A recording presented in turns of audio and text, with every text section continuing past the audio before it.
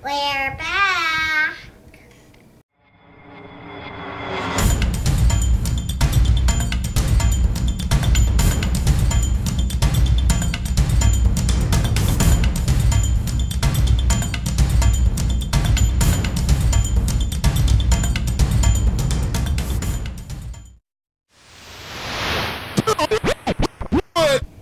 On this episode of the BitBox, vendor news. Lots of cool things happening in the community. A brand new terrain challenge. And a brand new channel champ. Bald 8 Bill shows us how to make some more trees. And Terrainoob shows us how to make a rock. Wait, can't you just pick those up and hang around after the credits for some laughs? Mantic has released a lot of quirky goodness over the past month. Garlac's Monstrous Fort is 104 minis worth of green minis. This great deal is available for pre-order and will ship in June. With the recent releases of Abyssal Dwarves and Orcs, the undead now have plenty of friends to beat up on those nasty dwarves and elves. Mantic has also released the beta of the Orc Army List. As always, all the Army List and the Kings of War rules are free to download. Make sure you download the free rules and Army Lists and give this great game a try. What have you got to lose? Games Day and Golden Demon 2011 is right around the corner. July 30th is the big day, so be sure to make your travel plans to Chicago now. May 27th is the North American Display Board Weekend. Bring your army and display board to one of the North American GW hobby centers and enter the competition. The winner from each hobby center will move on to represent their community at Games Day, where the Ultimate Armies on Parade champion will be chosen. The 2011-2012 tournament circuit starts June 1st. Get in on the action and earn your way to the Throne of Souls Championship. It's Tomb King's launch weekend. There's a new army book and lots of new models to get excited about. Head over to the GW website and check out these amazing minis. Recently, Ren Zero put up a video about some books that the Real Mithril had sent him that she made. And so I went back and looked at the original video again that the Real Mithril did on the tutorial on how to make these books, and it's just absolutely amazing. It's so dead simple. It's one of those why didn't I think about that moments. So you definitely need to check this video out. Arbor Noctua did a great little video on some space-saving tips for your work area. I know mine gets really crowded and it's hard to paint minis when you don't have any space to put your paints in your paintbrush. Go check this video out. It's got some great little tips. All of us like to save money. HQ Bunker recently did a video on how to use cheap and recycled stuff to build terrain. It's a great video. It's got a lot of great tips, so make sure you check this out. Our buddy Carlo at Let's Cut Foam did a great series on how to disassemble and repair handheld wire cutters. If you've got a wire cutter and it's broken down, you should definitely check out this series. Jedi Jim 252 sent me a link to a video that I thought was really, really cool. It's on a channel called Mr. Drumtastic, and it was a video of a Roman fort that this guy is starting to build. And I'm telling you, this fort is absolutely fantastic. The layout is great, the detail is awesome. I haven't seen the finished product yet, but what he's got so far is just fantastic. The rest of the videos on his channel are good too, so make sure you go check that channel out. Minutes on the Sun finally popped back up with a great couple of videos on some scratch builds that he's done. And I have to say that when I saw his fingers next to those builds that he did and got a sense of how small those things are and the amount of detail he put in them, I had to pick my jaw up off the floor. Absolutely fantastic. Make sure to check those out. Warchild 40K did a great two-part series on putting together LEDs and fiber optic cable to bring some light to your pieces. So it's very easy to follow, and he does a great job of explaining how to set this up. So if you're wondering how to do LED lighting or fiber optics, go check out these videos. Our buddy Ghost over at Lincoln Heart 666 put up some videos. He was doing a 12 tanks in 12 months series, and the first tank he's done has some absolutely beautiful freehand work on it. Make sure to check this video out if you want to see some beautiful freehand. Dream Spirit War did a great tutorial on making snow for your terrain. If you've been wanting to do some snow-based terrain, you definitely want to check this video out. It's excellent, it's easy to follow. We're going to try something new with this episode of the BitBox. What I've done is I've set up a playlist on my channel called BitBox Episode 5, and all the videos I've mentioned here today are in that playlist. I'm hoping that'll make it easier for you guys to find them, link to them, and watch them. And one final thing on the community. I want to give a special shout out to somebody. Now, this is a person who doesn't really upload gaming videos. They have a YouTube channel, but they are an important member of the community. This person has been a great commenter on a lot of my videos, very encouraging, and that kind of feedback really helps in the community. So even if you don't post videos, you're still important when you interact. And so this person is JRiv193. He was my very first subscriber. So you guys do me a favor, drop by his channel and give him a high five for me. I know it's been a long time since the BitBox has been up, but when the last BitBox episode aired, I issued a terrain challenge. And one of the things I said is when you submit your video response, I'm gonna show it in the next episode of the BitBox. So here they are.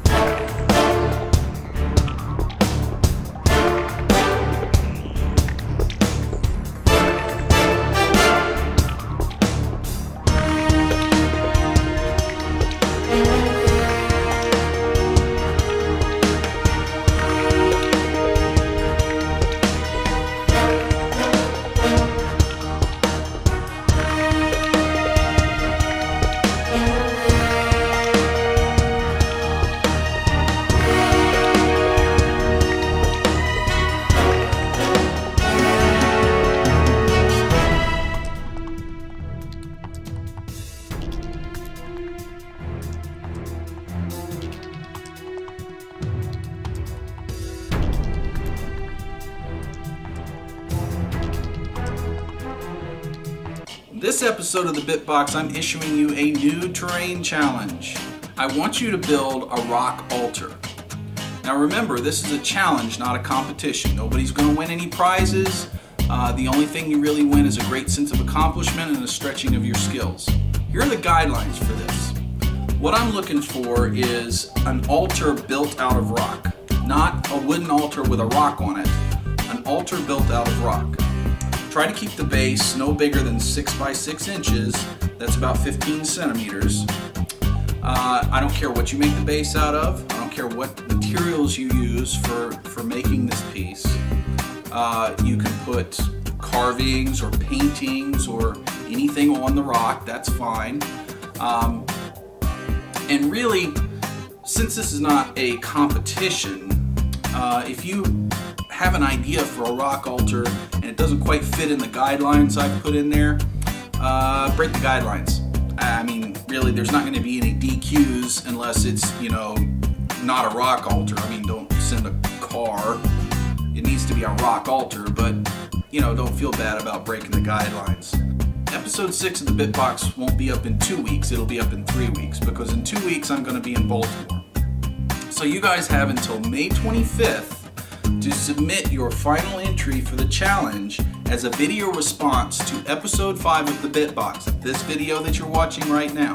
Please try to limit your video of your submission to no longer than 1 minute. You can put as many videos up of you building this as you want, but I'd like your final submission to be a video no longer than 1 minute. It takes me a very long time to download these and edit them together, so the shorter you make it for me, the better. I want to show you another way to make a tree for basically any season that you want other than winter. You take the pillow stuffener that you can get at Walmart and spread it apart like this right here. Spray paint it green. Also painted the trunk right here rust brown like the primer brown, I mean. And what you do is you take the adhesive, go on the top side,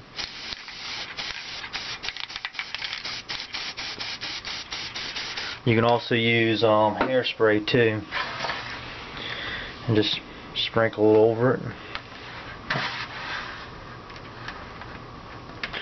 On the top side, shake it off. I can add a little bit more to it.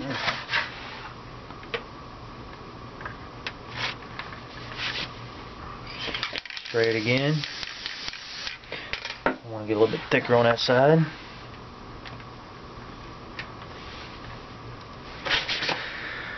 Like that. You see how she looks. Now the underside, I'm gonna go with a little bit darker texture.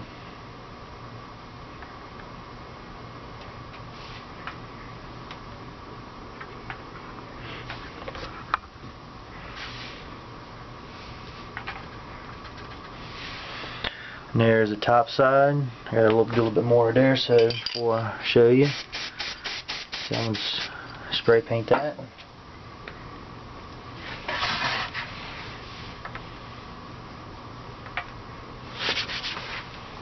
So I can actually use spray. I can actually use hairspray too.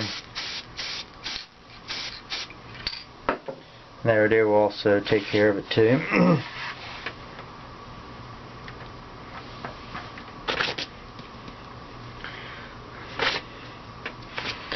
And as you see, there's a tree.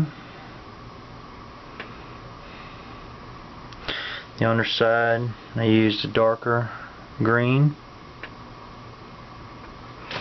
I can touch up a little bit more here too with the darker green. But when it's all said and done, of course it won't look good on your snow. But when you plant it in there, bam, you got a tree. And that's just a regular branch that you can find out in the backyard, y'all. Quick, easy way to make a tree.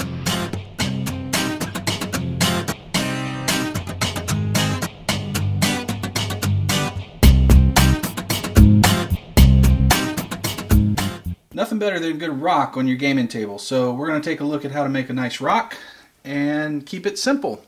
So we're going to start with, I've got some 1-inch pink foam here. Thank you, Carlo.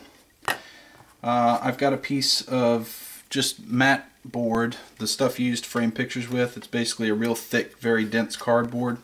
Just cut it out and beveled the edges down for the base. And a knife. So the first thing we're going to do is we're going to decide how tall we want our rock. And I'll say let's make it this tall. We'll make a nice tall one. And we're just going to slice through this.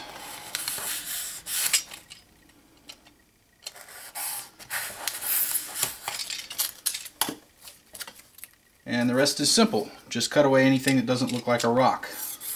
So I usually just start by kind of shaping, rounding off the top a bit, making angled cuts. Nothing very spectacular. What you don't really want, well, what I don't really want, is a lot of sharp corners and angles. Not too many anyway. So we're going to kind of just shape this thing up. And all it is just a bunch of cuts like this, and I just keep cutting until I think it looks the way I want it to look. Alright, so now we've got a basic rock shape. It'll just stand like that. Now I'm going to start putting a little bit of detail in that.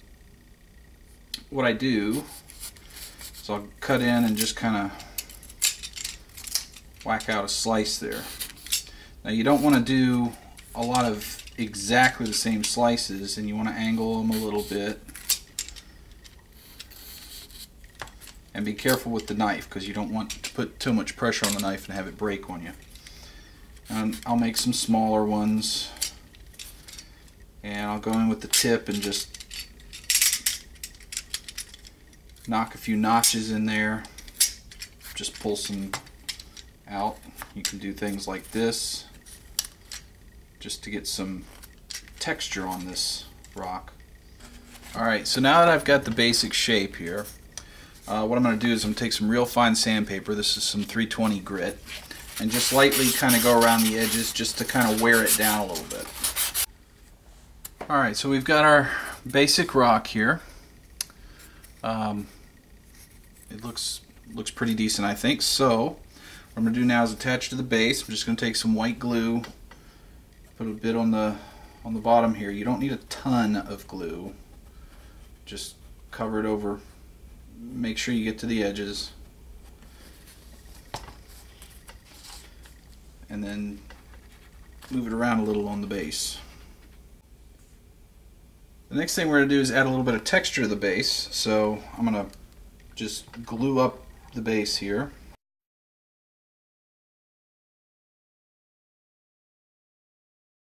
And then I'm going to take some of my rock sand mixture. If you don't know what this is, I showed you how to make this in an earlier episode of the BitBox, so go check that out. But we're just going to, this one's small enough I can just kind of dip it in here and move it around. And get this stuff all over the base. So next, I've got some sifted rock here that's a little bigger. So what I'm going to do is just put a few of these bigger stones around. Just pick some spots I think look good. Just put dabs of glue there. Alright, we'll hand pick some rocks out of here and just kind of stick them on, some of the bigger ones. We're just trying to get some variation in the base. We don't want it to look too uniform.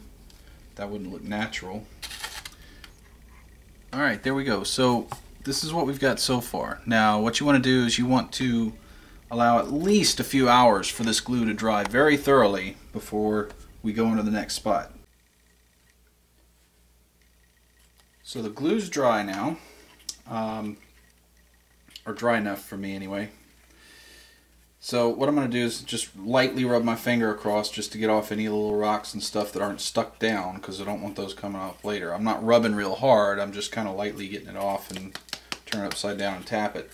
Now what we're going to do is goop it.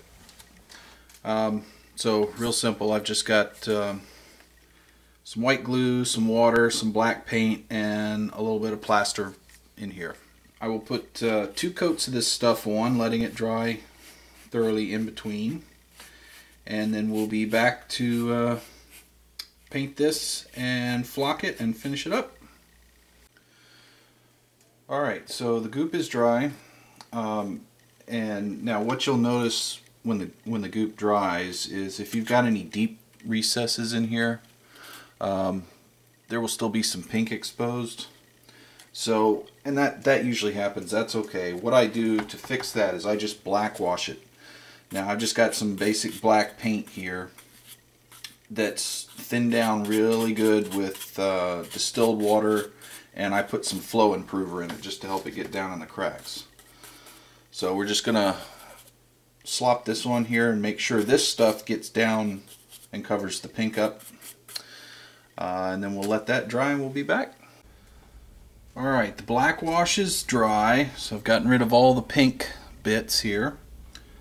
So we're completely covered. So now what I'm going to do is the first highlight layer. We're basically going to do an overbrush of a dark gray. So I've just got dark gray here. And it's dry brushing, we don't mix any water in, but we actually use quite a bit of paint, so it's more an overbrush where we're going to get almost everything except the very deepest recesses in gray. Anyway, I wipe a little bit of paint off, but not much.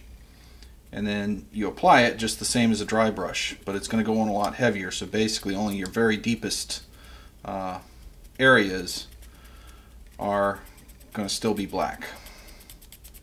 I've just got a medium brown here, mixed about 50-50 with water, and I'm just going to paint the bottom.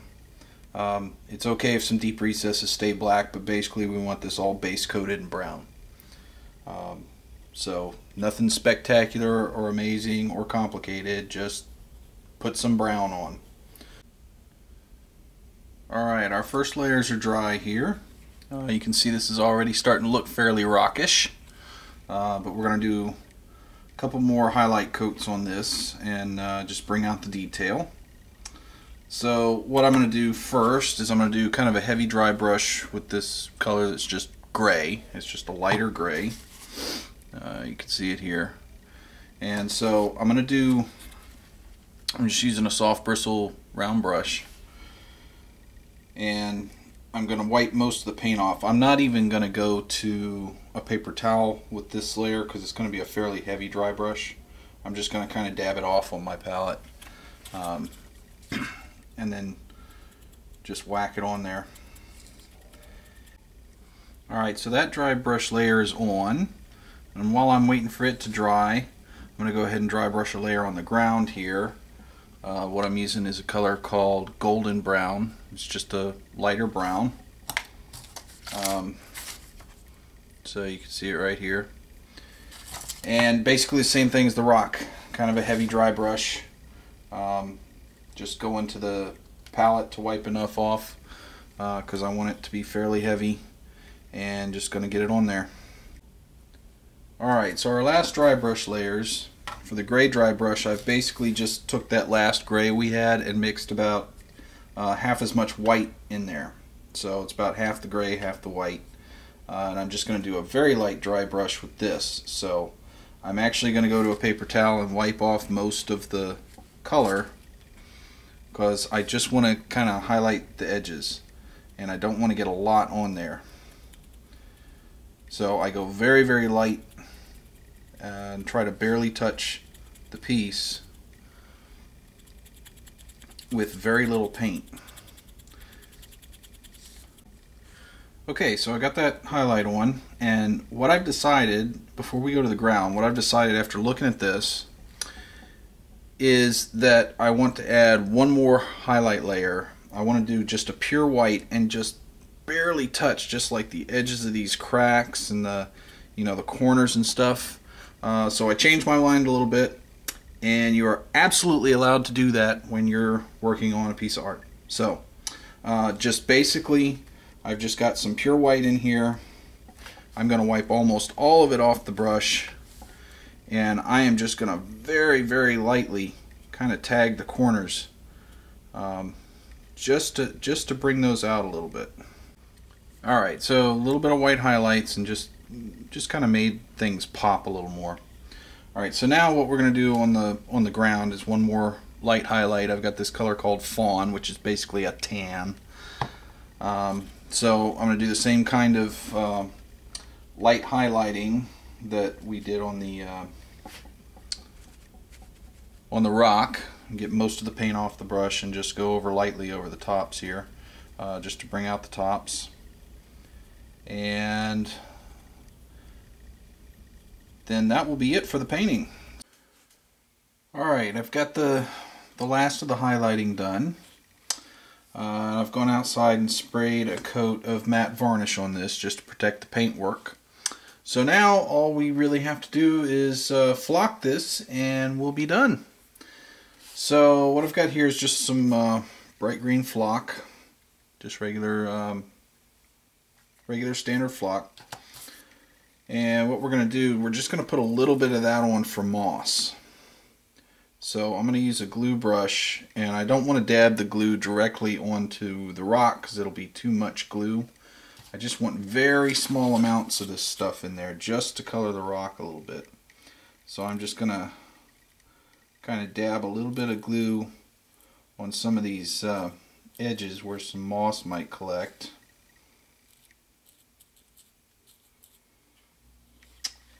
And then what we'll do, just take a little bit of this green flock and sprinkle it on there.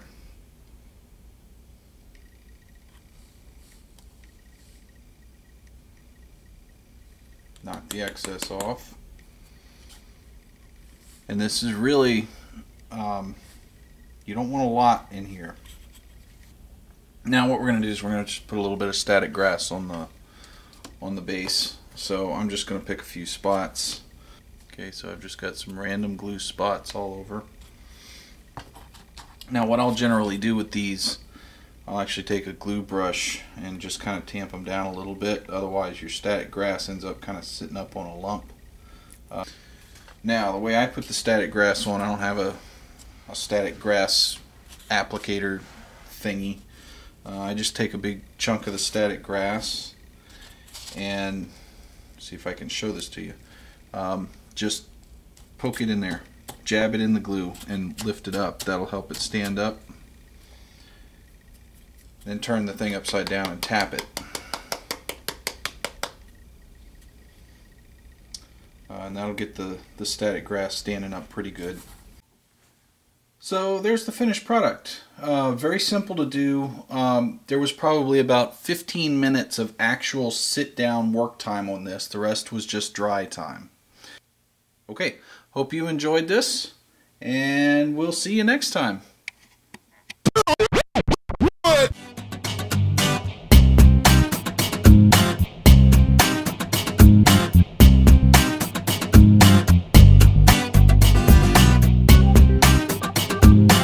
So here's the Great JoJo Man's channel, titled Enter the Wolf Time. I will let you guess which faction he's a fan of.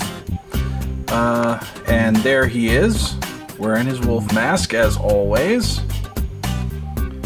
Lots of fun stuff on this channel. You can tell he's very animated when he talks.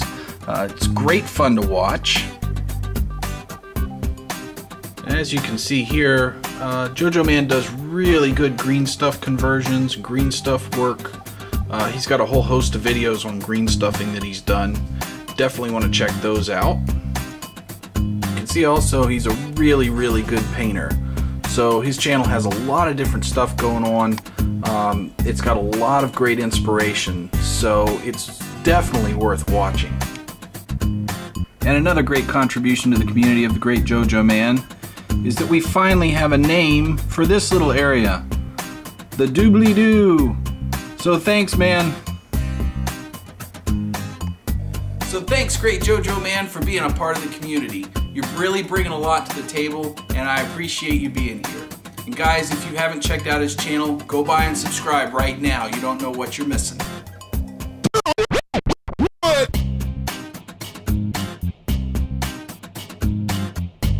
See you next time on the BitBox.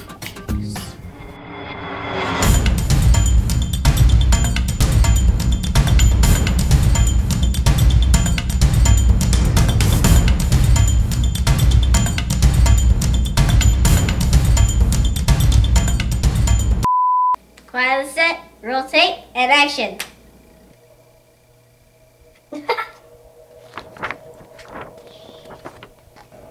Wowie.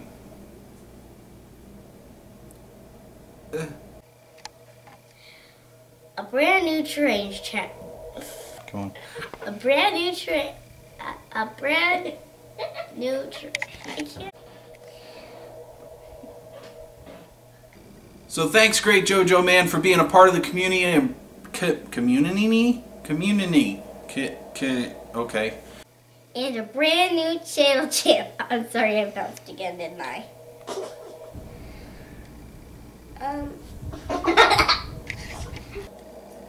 We get it. There's a new army book up and locked. It's Toon King's launch weekend. And give these great games.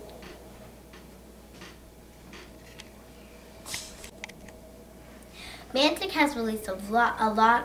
I can't do it. Head over to the DG. Search June 1st. Get on in. One more time. Go. Go. I was about to say Terrainoob. All right. Let's just dump this.